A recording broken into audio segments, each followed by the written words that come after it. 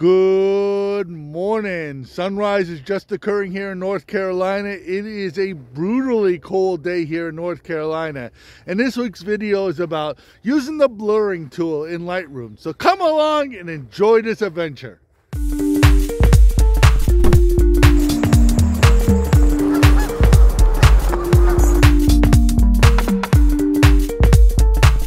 Okay, so in Lightroom, there is a tool that you can use that can that can blur your image a little bit. And this would be a perfect example of where you would use this tool. So I have a photograph here of a white-crowned sparrow. And right underneath the white-crowned sparrow on the left-hand side is this branch here that's all in focus. Right around its tail, these branches are in focus. This is in focus. These branches are not in focus, but they're not out of focus either. So all this is a distraction from the image itself. So the image of this bird becomes lost in the image itself. So we want to basically blur out some of this other stuff so that our picture of our bird just jumps out at this. So what you do is in Lightroom, you go to Develop, you go down the list here to Lens Blur. When you select Lens Blur, the first thing you need to do is select the checkbox that says Apply. Now, depending on the speed of your computer and the speed of your GPU and how much RAM you have on your GPU will determine how long this application runs here. Now, in my case, it's between 5 and 15 seconds. It really depends on a few other elements, but that's what it does here. After you select the checkbox, the first thing underneath the checkbox is the blur amount. This is something that you can change after you have selected what you're going to blur out, and this is, I use this a lot afterwards, so I'll just leave it at 50 right now, and I might change it a little bit. You can boost a little bit here. This focus range here is how much of the image will be either in focus or out of focus, and you can change this depending on the image here. For right now, I'm going to keep this in default, but as always, you can just select stuff and move it over and do that.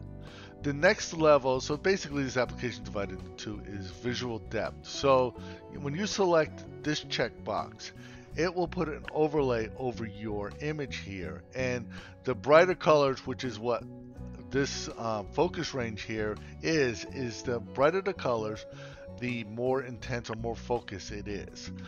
This is not a perfect element here. This is something just like a guideline for you. You should really know what you want to take out of focus before you start doing this. So right below that are two buttons, focus and blur. So focus means that if you blur something that you don't want to be blurred, you can undo it. So this can always be undone. So I'm going to select the blur button, and as you can see now, my mouse is turned into a brush, and I can use that brush to select what I'm going to blur out here. And with most brushes on Lightroom here, you can use the wheel on your mouse to make that brush smaller or bigger here. So what I want to do is just simply hold down the mouse button, and I'm just going to select what I want to blur out here. And I think it's very important that we want to blur out, in this image here, I don't want to have any of this in focus. So I'm selecting all of that. I'm selecting the top part here, all this image back here, because this is all a distraction from the bird here that I don't want any of this in focus here. And what this does is when you take this stuff out of focus here, it literally makes it look like it is further back in the image here. So I'm going to zoom in a little bit here, hold down your space bar, and then click with your mouse, and then click with your mouse, and then release with your space bar, and you should be able to do that. Sometimes you have to move the image just a tiny bit to get it to stay there, but I want to get as close as I can to the bird as normal. And if I wasn't doing the tutorial, I would be going a lot slower than this. So you see I'm selecting this. I want to make sure everything is selected here. Again, hit your spacebar, zoom out, make sure that's selected there. And I think that's about where I'm going to stop here. Again, if I was doing this as a photograph and not as a tutorial, I would go a lot slower here. deselect the visual depth button, and if you look at it, your image is now back there, but your brush hasn't gone away. So I can come down here, and I still got a little bit around the tail that I can do, and get all the way around there. I'm going to get a little closer to this stick here. But I think that's where I want to basically stop there. And as you can see, the image is a lot more blurred out. And if I wanted to select the amount of the blur, I could just grab this and move it over. And that makes a dramatic difference in the blur. The bird just kind of pops out a little bit here. Let me hit the focus button here. It looks like it got a little bit of that bird there. We'll just select it right there. And yeah, that makes a big difference when I do that. Basically what's happened now is all those branches that were now a distraction or a negative in the image here are now a positive. They're way in the background. They look like they're completely out of focus.